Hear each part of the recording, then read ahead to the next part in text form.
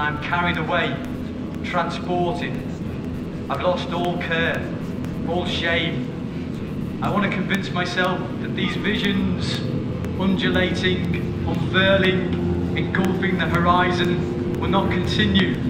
But then, it's not so much the vision that counts, but the swarm that comes in like a thief in the night and snatches me up and then expands and expands and pushes me, precipitates me into a state of ecstasy, imprisons me there and intoxicates me, bowls me over, corrupts me, dissolves me in a spasm of delight, without check, without weight, without restraint, without will, won't or can't.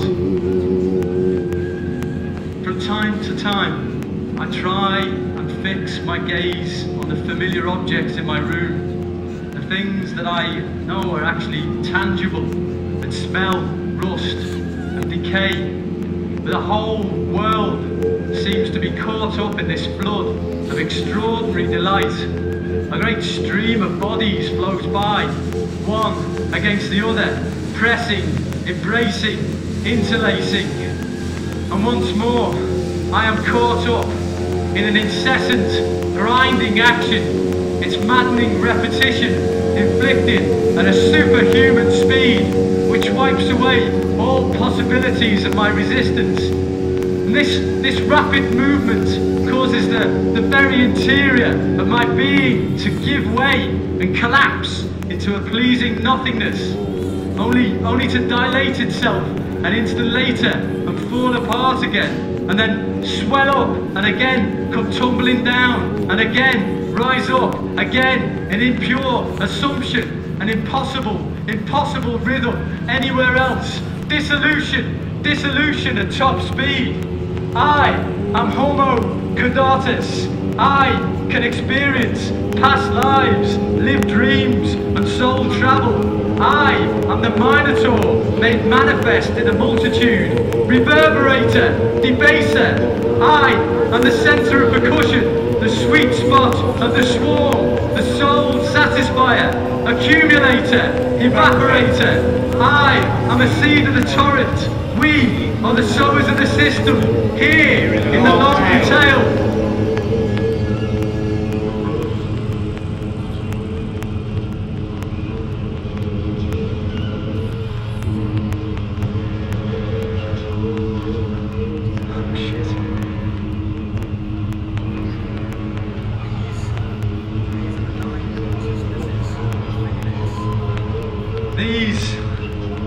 These are the 9 consciousnesses of Felix. 1. A wild and feral cat. He was once of primal nature, of one with the other beasts of the earth, including man.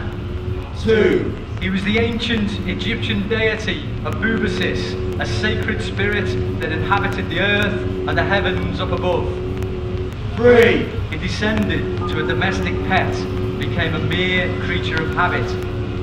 4. But in the machine age, he became a cartoon character, enchanted by technology. 5. His fame saw him carved into an icon, a wooden doll, which in turn led him to become something far more wonderful. 6. For as soon as he stepped forth as a commodity, he was changed into something transcendent.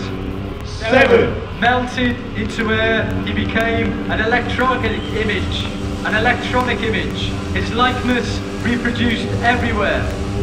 8. The one becomes many, and he is a department unto himself, the department of Felix, which contains multitudes. 9.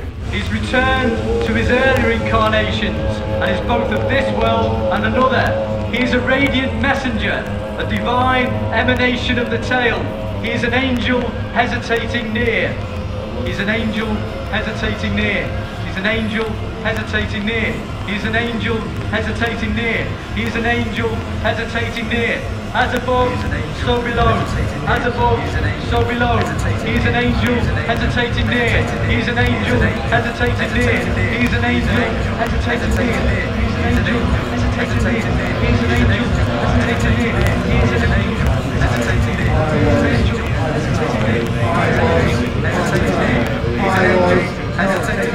He is an angel.